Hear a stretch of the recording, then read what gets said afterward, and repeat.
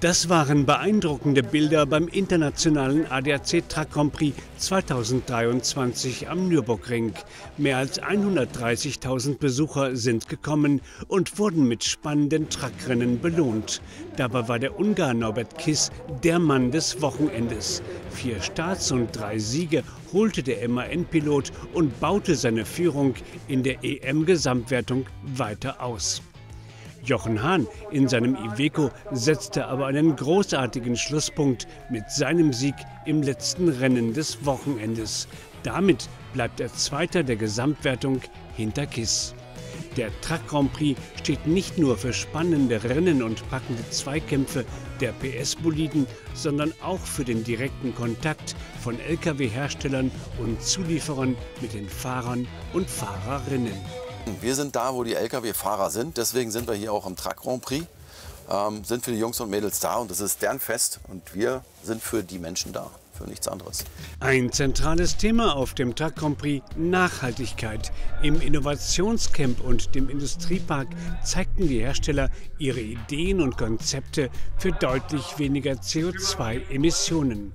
Iveco nimmt in der Truck-Race-Szene dabei eine Vorreiterrolle ein. Das Unternehmen präsentierte gemeinsam mit dem Team Hahn Racing seinen elektrischen Racetruck, den ersten seiner Art weltweit. Das Publikum hier zu motivieren, sich auch für diese Fahrzeuge zu begeistern, im Elektroantrieb, das können wir nur, indem wir solche Fahrzeuge auch zeigen. Noch kann der Elektro-Racetrack nicht an einem Rennen teilnehmen, aber seine Zeit wird kommen.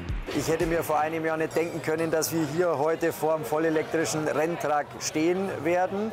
So wie es sich hinter den Kulissen abzeichnet, wird man ihn dieses Jahr noch fahren sehen.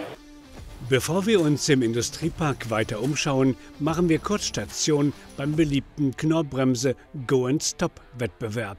Hier kommen Serientrucks zum Zuge, die auf einem Parcours auf der Start-Zielgeraden punktgenau beschleunigen und an 3 Kegeln abbremsen müssen.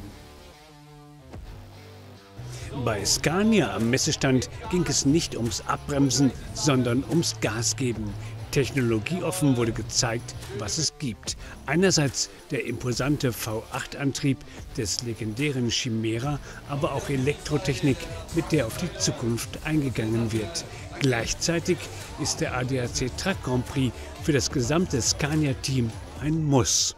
Der Truck Grand Prix als solches ist sehr wichtig. Also wir bei Scania sagen zu jedem Mitarbeiter, wenn er neu dabei ist, er soll hierher kommen, soll in die Mühlenbachschleife gehen, soll sich den Spirit aufsaugen, soll sich aufladen lassen, weil ich glaube, das ist sehr wichtig in diesem Business, dass man sich das anschaut. Und natürlich auch für alle Fahrer und Interessenten im Truck-Business. Die Marke Scania geht unter die Haut, im wahrsten Sinne des Wortes. Im Tattoo-Studio auf dem Truck Grand Prix jedenfalls standen die Fans Schlange. Ich liebe diese Marke. Ich habe es bewusst auf der linken Seite gemacht, weil hier ist mein Herz. Also mein Herz schlägt für Scania.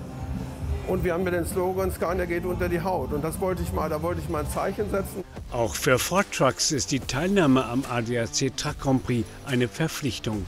Denn nirgendwo anders lässt sich die Nähe zum Kunden so schnell herstellen.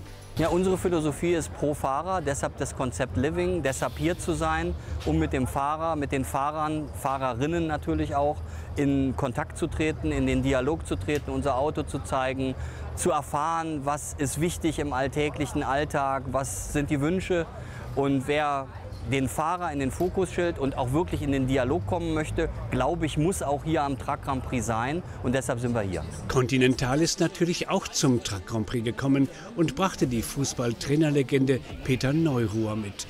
Er verloste Länderspieltickets und Trikots, die garantiert bei den Gewinnern einen Ehrenplatz erhalten werden. Für Continental ebenfalls im Einsatz ein Showtruck mit einer elektrischen Zugmaschine der Schweizer Firma Designwerk. Ganz im Mittelpunkt stand die Elektrotechnik. Das Interesse an der Zukunftstechnologie hat sich deutlich gesteigert. Ja, also vor 2-3 Jahren hat es natürlich viel Unwissen auch gegeben, viele Mythen, dass sie sagen von okay, man kann da nur 50 Kilometer mit weit kommen und das war nicht ausreichend. Das hat noch nicht funktioniert, aber jetzt entwickelt sich das, wie gesagt, so schnell weiter. Die sind offener dafür. Sehr positive Wendung, sagen wir so. Großes Interesse gab es auch an den Lkw-Sitzen von Gramma. Immerhin verbringen die meisten Fahrer auf dem Sitz mehr Zeit als auf dem häuslichen Sofa. Da muss einfach alles stimmen. Für uns ist der Fahrer, der Mensch, immer im Mittelpunkt. Das Wichtigste, das wir haben, weil ein Thema, wo wir darauf achten, ist wirklich Komfort, Gesundheit, aber auch das Thema Ergonomie mit reinbringen, dass einfach das Produkt zu dem Fahrer passt, für den Fahrer passt. Weil, wie gesagt, nur ein zufriedener Fahrer bringt eine gute Leistung. Rennen und Technik sind aber nicht die einzigen Publikumsmagneten auf dem Truck Grand Prix. Die Müllenbachschleife gehört definitiv auch dazu. Genauso wie Geselligkeit und das Erleben von Gemeinschaft. Es ist einfach das Feeling hier. Du kommst hierher, es ist, ne, man kommt mit jedem ins Gespräch, der ein Gespräch führen will. Es ist einfach, ja, schön. Wenn man das nicht erlebt hat, das kann man keinem zu Hause erzählen, das muss man einfach erlebt haben. Das ist der Kracher, oder? Das ist einfach zu Hause. Man kommt hier hin und man ist zu Hause. Das ist geil, das ist wie eine Familie. Miteinander reden, miteinander feiern und in dem Moment auch füreinander da sein. Gestern bei Tom Astor unten an der Band, ist einfach mega. Immer wieder gut hier. Bestimmt schon im nächsten Jahr beim 37. Internationalen ADAC Truck Grand Prix 2024 am Nürburgring.